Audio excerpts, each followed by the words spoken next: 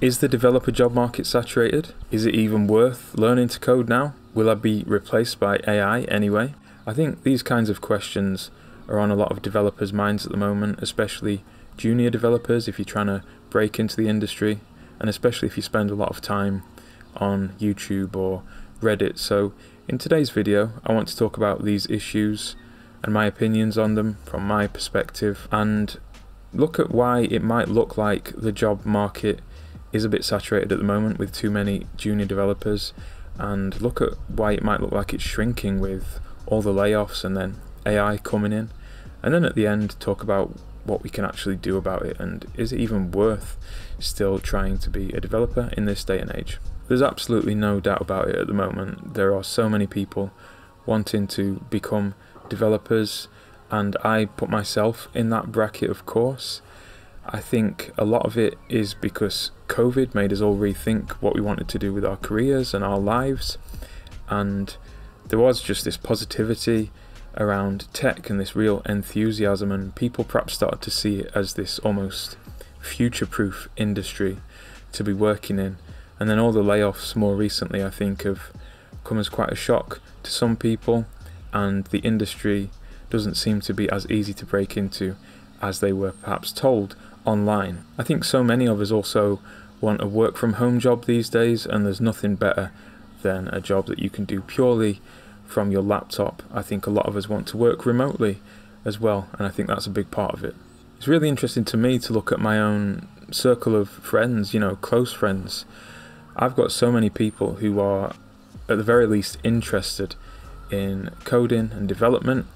I've got friends though who've done it for a lot longer than I have, and then I've got friends who have shown the first signs of interest and asked me questions and perhaps not done too much about it, and everything in between really. I think I mention this because it's worth remembering that just because everyone's talking about it doesn't mean that everyone's doing something about it. I mean, some are, but some aren't, and some, even though they might be doing it, they might not be the best at it.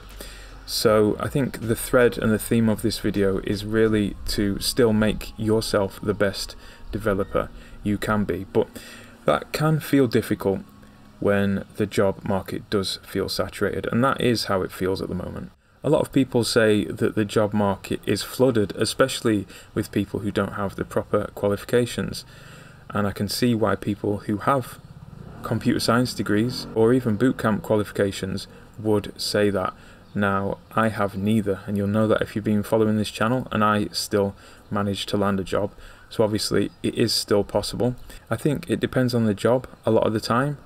Some companies do want people who have these formal qualifications, and some just don't care. And I think all of them know that just because you have a degree doesn't make you better than a self-taught person. At the end of the day, it comes down to the competence of that individual and their approach and their enthusiasm and their skills. I think one thing that I'm learning, and one thing that's worth remembering about junior jobs especially, is that just because we don't see a lot of them online doesn't mean they don't exist. It seems that in the more early career jobs, a lot of them aren't always advertised, and the candidates are found through things like referrals or private connections or networking. Now, this isn't an area that I can speak on with any authority because I've not got a job this way, and I've not put a huge amount of effort into it. I've got jobs through recruiters and through just cold applying online, but it is something worth mentioning because I do hear it crop up over and over again, especially from the more influencer type people online. I know you have to take everything they say with a grain of salt, but yeah, it does seem to be worth networking if you want to give yourself the best chance, and maybe you are opening yourself up to kind of a level of jobs that just aren't available to the people who aren't doing that. Worth bearing in mind. But yeah, one positive change in the job market in recent years, it is easier to land a job in the sense that now things are a bit more specialised, whereas in the past, yeah, you might have needed a CS degree. I think these days you can kind of just pick one stack or one framework or even just one language and hone in on that, and then you can get a job quite easily if you know it well, and that's pretty much what I did.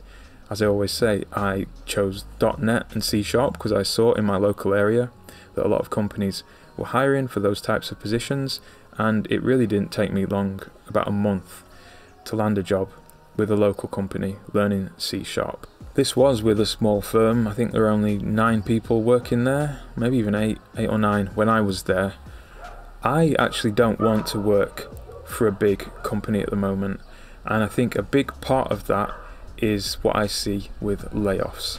There just seems to be less stability and people getting hired and fired. Maybe one day I'll want to work for a bigger company, but not right now. But I do keep track of what's happening, obviously. And if you've been keeping tabs on things, you'll know that starting last year there was a big round of layoffs that happened, especially with the big tech companies, the big FANG companies in the US, in the UK and Europe as well.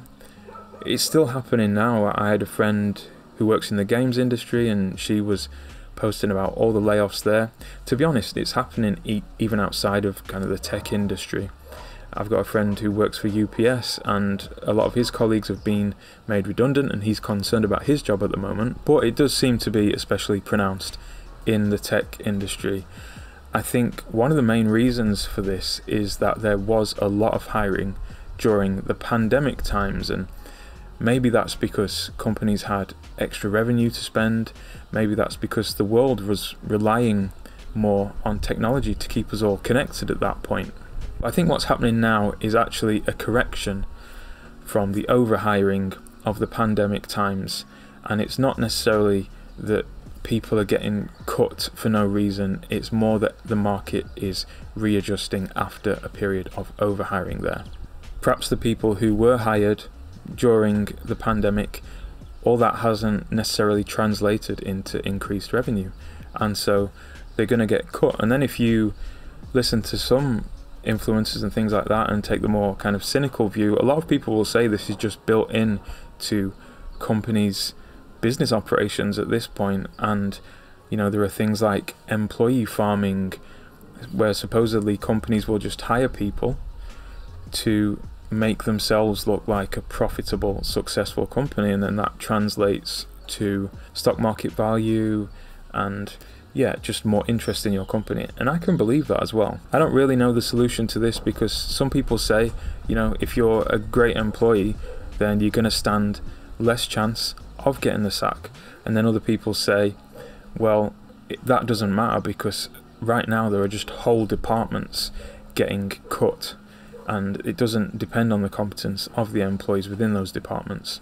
For now, I think my solution to this, as I've said, is to work for smaller companies, at least while I'm building up my skills in the first place. In the UK, there aren't as many big tech companies as in the US. They do exist, but they're not quite as prevalent. And for me, I just don't have an interest right now. If you do, that's admirable. I'm sure it would look great on your CV, and I hope you'd learn a lot there. I think it is tough at the moment to be breaking into those companies, especially as a junior developer. And then of course we've got the massive issue of AI, again affecting pretty much all industries in some way, but especially in the tech industry. Now I do want to do a whole video on this subject. Obviously it's a huge subject, but just to summarize my thoughts for this video, I think AI is having an impact. I mean, I use it every single day to help me solve standard problems, and I think it's making us faster and more efficient, more effective as developers. So for example, let's say a company needed 50 developers at one point. If through AI those developers are becoming more efficient, then it's reasonable to assume that the company might only need 40, for example. So in that sense, I think it is kind of indirectly affecting the job market, but really I don't think it's directly taking jobs away from developers, because if you have used things like ChatGPT to help you with your development work, I think you'll quickly realize that it's not really there yet in terms of being able to do these things on its own. There still seems to me to be such a gap between what we ask it to do and what it gives us back a lot of the time.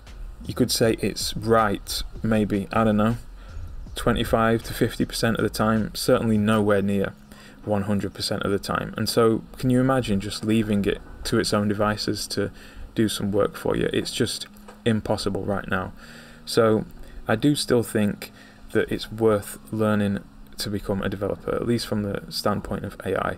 They're not taking away our jobs anytime soon, in my opinion. So I know I've talked about a lot of very different subjects in this video. They're definitely all related.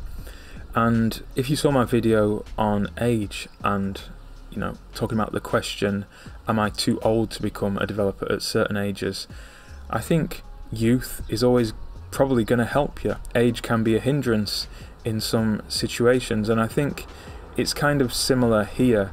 And so the way to combat that and overcome it is to make yourself the best developer you can be, so that age isn't even really a question in the equation. And I think we can take a similar approach to all these issues that I've discussed today.